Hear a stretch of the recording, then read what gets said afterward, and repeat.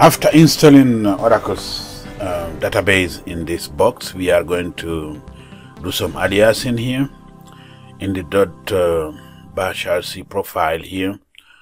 We are going to enter some aliasing. This includes the SQL developer shortcut plus an aliasing for the LSN RCTL plus the connection actually to the SQL database and all that. And once we do that, we are going to source this file and make sure that things work as soon as we exit. Okay, let's source the file. So source /bash rc, and that will make these changes active and we can use them out of the box. After that, we are going to start installing the sample schemas that were not installed during the database installation. So we go to that folder and run that script and then install the schemas, sample schemas. So remember that we have already installed SQL developer, and I'm going to restart SQL developer, and since I'm connected to the database already in SQL Plus, I'm going to start the developer in the second tab here, and hit dev. This means SQL developer. It's just the shortcut, the alias we made. So we see that we have already one connection here for the sys user. So we are going to use that to activate the other users to make the password for the user, unlock them for these other schemas. So, but before we do that, we are going to make sure that we are connected to the pluggable database container. So let's see what connection we have right here. We are on the CDB root. We have to go to the Oracle PDB. So we have to alter the session here, and once we do that, we will be connected to the pluggable database, and this is where we are going to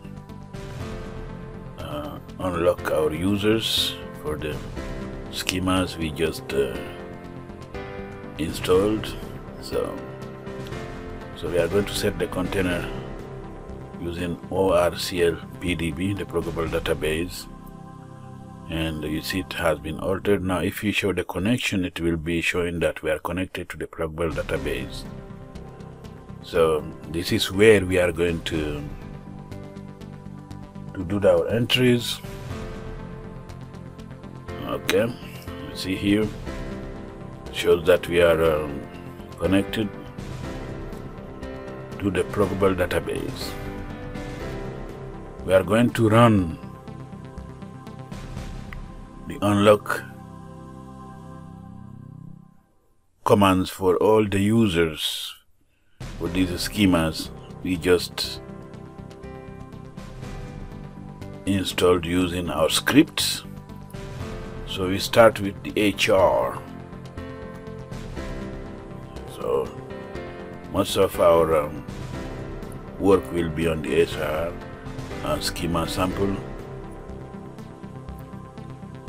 So we do the same thing for all the orders. So OE, and you do it for the PM. Remember, we installed all these schemas during our scripts, so they are all good. They are all good to go.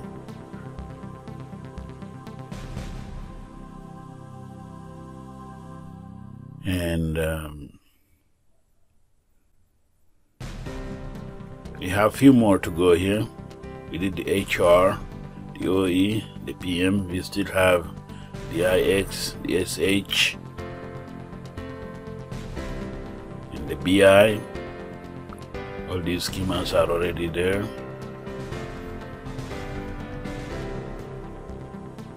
So we continue unlocking our users.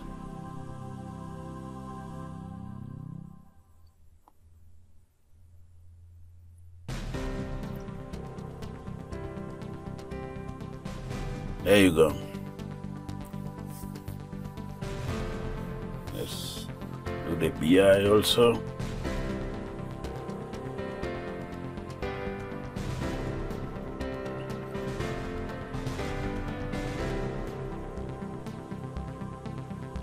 Okay, now we have run all of them. We can run our command here using HR connection, and you can see that it works. So now that we have that, we can prepare for another external schema sample called Sakila. It's about movie rental. So we are going to create the user for that schema and make sure that we grant all privileges to the user. And once we do that, we connect to the schema and then we install the parts of that schema sample. So we create the user sakila1 and we give it a password. We grant the create session, create table, create view to the user. We grant him create procedure, and we grant him also create synonyms, create sequence, create trigger, and then we grant him unlimited table space. So once we have that, we can use that user to really get into our schema, create it, and work with the connection. So we have that. Remember, we are still under the pluggable database. This is where we did all that, and now we can get a connection here to the sakila schema we will use, and we will just use the user we just created, sakila1, and of course it will be the password we entered. We have to use the TNS connection and connect to the Oracle pluggable database. We test the connection, which is a success here, and once we have that, we save the password so we don't have to re-enter it every time. Now we have the sakila connection. We can go ahead and work on the database, on the schema itself. We have to run few scripts. We have to open a script that has been optimized for Oracle, and you see the connection here again. Okay, see here, there you go. Now we use that tab, that connection, and we go and open our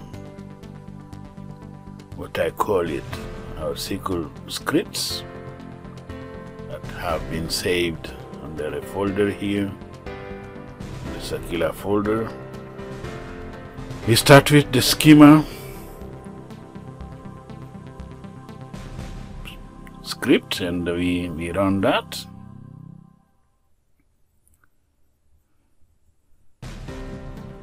Using sakila OK connection, and we run the full thing. Okay, so there will be a few errors probably, but we go ahead and You see all the table structures have been created here using that script. We are going now to open the PL SQL also script and execute it.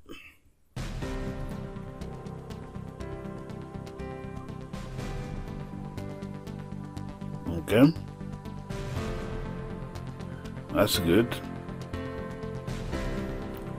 And now, since we have that, we can go ahead and insert the data. That takes a long time, so I'm going to pause it while it is running, and then make sure that I come back after the